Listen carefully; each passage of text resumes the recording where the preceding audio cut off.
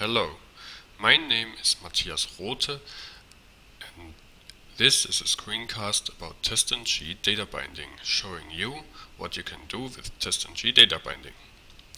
First of all, we need a test class that has a method that needs to be tested, and in this case it's the JSON path compiler class with the compile method, which takes a string as an input and compiles it to a JSON path object which it returns.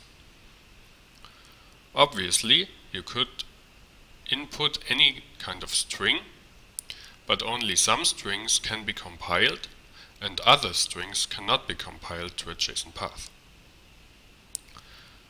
This leads us to the test class for the JSON path compiler, which has two test methods, one should compile test method and the should not compile test method. Whereas the should compile test method just takes the JSON path as an input parameter, the should not compile test method takes a JSON path and an error message as input parameters. How do the test method parameters actually get into the test methods?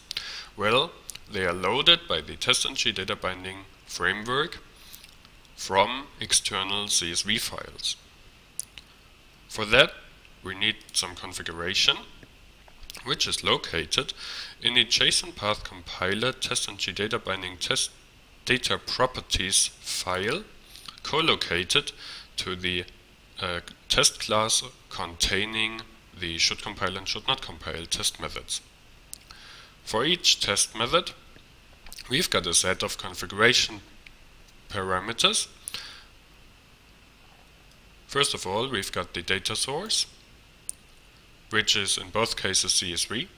Then we've got the URL leading to the actual CSV file, and some other key value mappings that define how the CSV file is actually mapped or bound to the input parameters and how the CSV file is structured. Now, what do the CSV files look like? First, we have the should compile CSV file,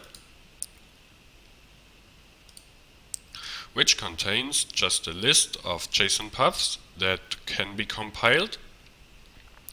Each line is one instance of an equivalence class, standing for a number of different strings that can be compiled and have this similar structure. The should not compile CSV file is similarly structured, but also has an error message next to the JSON path. So why do we actually put it into external files? Well, it's actually easy. Data belongs into external files. It can be edited and maintained there very well, and if you want to add another test case, you just have to add another line. Going back to the test class, you might have seen that the test annotations don't actually have any data provider specified. How does it work that we don't specify a data provider but can have data provided by one anyway? Well, we use another TestNG feature, which is the listener, and define the listener as a test annotation transformer contained in the TestNG data binding framework, and this just looks at the data binding annotation, and if it finds it on the class, on the test class or on the test method, it actually sets the data provider on the test annotation for us, so we don't have to do that on every single test method. This is it for this cast. More is to come later, so stay tuned.